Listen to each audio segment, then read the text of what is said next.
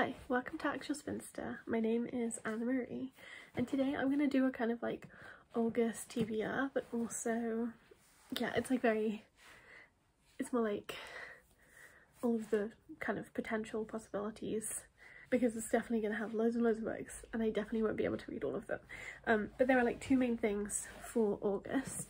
The first that just happens throughout the whole month is Women in Translation, which is, you know, every August. And then also coming in the like last third or so of the month is my Virago season reading, which I'll talk more about when I get to it. But yeah, I thought I would first of all start off by talking about like what I'm gonna try to read for my Women in Translation stuff. I'm also part of the Women's World Cup readathon, Football World Cup, which affects like what I have to read, because like it's connected with the team that you're first assigned, and then depending on what happens to them, who else you then take on.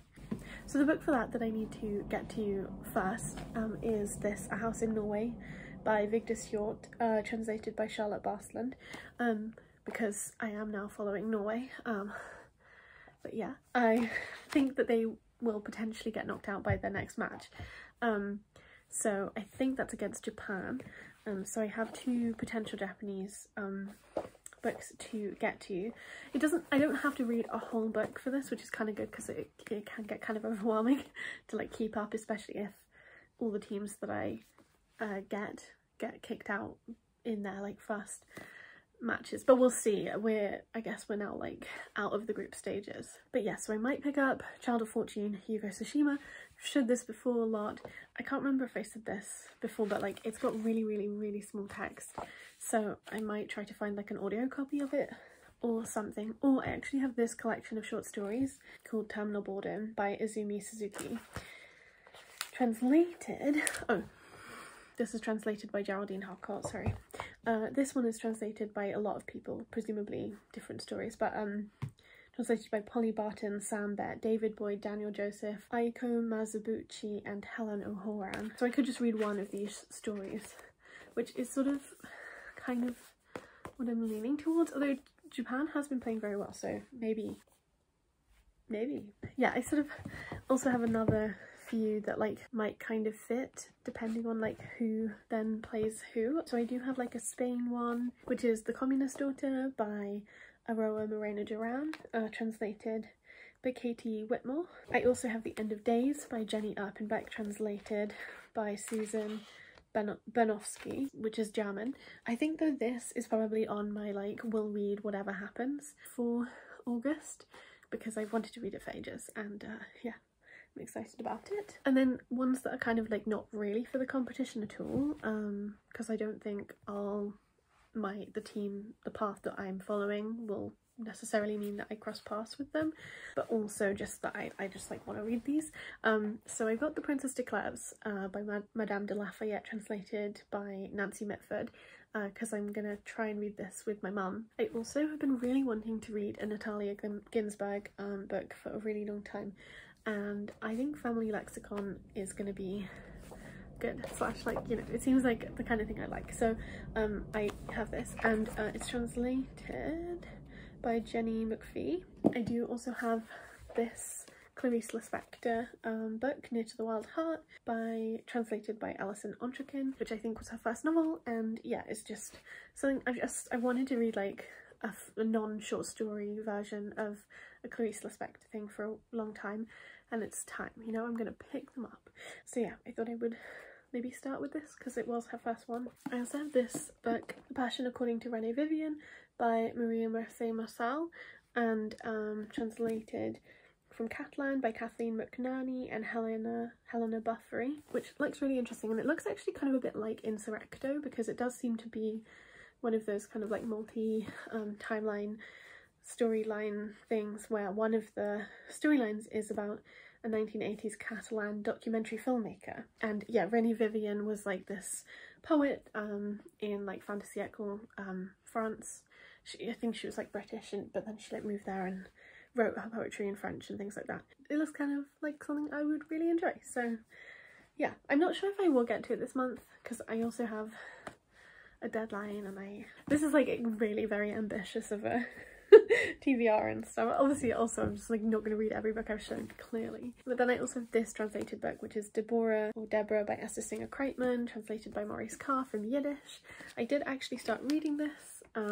Mari read the first couple chapters to me, which was nice. So I'd like to make some headway. I don't think I want to like, I don't need to like finish this, but I would at least like to, yeah, make a little bit of headway. Those are all the like translated things. It will be Shorty September in September, obviously. So, you know, a lot of these are fairly short, so I might just like read them for then, or like just keep reading translated fiction, because I also have a couple others. I have these 3. This one is The Island by Anna Maria Matute. This one's 40 Years Lost by Rosa Maria Archambault, and then this one is The Inseparables by Simone de Beauvoir, which I don't think I will get to this month, but I would like to at some point. Then we have the Virago season reading. So if you weren't here last year, basically Virago season happens during Virgo season, which is I think the 23rd of August to the 22nd of September, and basically you just use the time to read books that were published by Virago. So yeah, you know, it's a pun, Virago season. And like, definitely if you're interested in joining in, do. You are invited. So yeah, these are some things that I might potentially get to for Virago season. I think only one of them is different from what I maybe showed last year, but I did read I think 3 out of 4 on the like main books that I wanted to read of that. So there's Muriel Sparks' Loitering with Intent, there's Black Narcissus by Ruma Godden, there's Shadow Dance by Angela Carter, there's, this one is the new one, My Cousin Rachel by Daphne du Maurier. For Virago season last year I read Rebecca and I like loved it a lot, so I sort of wanted to read another. And then this book, Crimson by Niviak Corneliusson, translated from Greenlandic/Danish by Anna Halliger. So of those books, this one is a priority, and also obviously it's a translated book, so it works kind of perfectly to read at the beginning of Virgo season / Virago season. So yeah, and yeah, I obviously would like to get to this, but I would say that like out of the rest of them, these 2 are maybe the most priority. I mean, Shadow Dance is pretty short, so I might save it for September, and obviously because Virago season goes until September, that works pretty well. And then Black Narcissus has just been on my TBR for a while, and I think I can access a free audiobook copy, so it's kind of useful to have like at least one of these books on audio for me, because I'm so fatigued I can't always read physically. I mean, I often can't read physically. So yeah, having audio options is a really good idea for me. We love library audiobook lending apps on this channel. Let me know if you'd be interested in like potentially buddy reading, or like if you want to participate in Virago season. Not necessarily that you have any of these books to read, but if you have other Virago books on your shelf. Obviously they have like a kind of mixture of like, because this is like a contemporary book that they published, and then like I guess like the rest of these are like modern classics generally. I don't know when My Cousin Rachel is from, but I think, you know, like this is from the 1930s, this is maybe from the 80s, this is probably from like the 60s, this one's from 1951. What did I say? Did I think this was the 1980s? This is from 1966. This is her first book, so obviously it wouldn't be from the 80s. But yeah, so they're all, I guess they're all kind of like modern classics. So yeah, cool. Out of all of those like translated books, I guess if I wanted to kind of, you know, thin the choices down a bit more, I would say that this is included, but again, like I don't have to finish it, I would just like to make a bit of progress. Then obviously A House in Norway is another priority, The Princess de Cleves is also another priority, and Family Lexicon by Natalia Ginsberg is another priority, I think. Yeah, and then I guess one of these Japan reads, probably. I mean, when I do it like that, it does get a little bit less intense. And obviously also this is really a read for September, and probably so is Black Narcissus. So yeah, seems kind of doable. I'll leave links to everything I mentioned in the description box below. And I probably will make a Shorty September TBR too as we get nearer the time, which maybe we'll just repeat like a bunch of the things I showed here, but there are like prompts for that though, so I could also, you know, I might also like go through and try and figure out what prompts I can cross off. Yeah, I think that's everything I wanted to say.